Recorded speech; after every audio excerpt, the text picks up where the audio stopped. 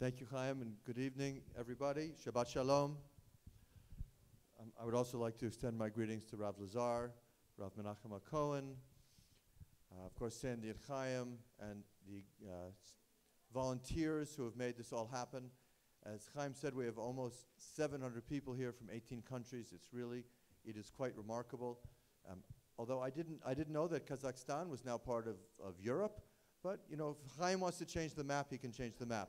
If he can do what we've done for Limmud FSU for 10 years, he can change the maps. And Malcolm Hoenlein, another member of our executive committee and our board, welcome. Thank you for being here.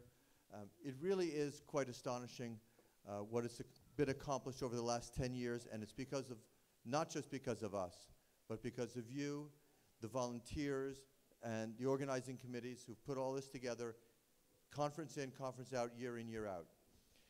You know, you probably all saw this report that was just released on anti-Semitism here in Europe, here in England, which is continuing to get worse. And what are we doing about it? What we're doing is we are gathering here, all of you. We are gathering here to say, we're here, we're important, we're going to learn. As Rav Lazar said, we believe in God, we're going to study, and we're going to prove to the world who we are and why we're important. And we do it by gathering in conferences like this, and we do this in 12 countries, in 12 conferences around the world for Russian-speaking Jews. And we're not going to let anybody forget what happened, and we're not going to let anybody forget why we're here. And doing this, doing it on the ground every day is what makes a difference. Headlines are great, but studying and learning is what makes a difference.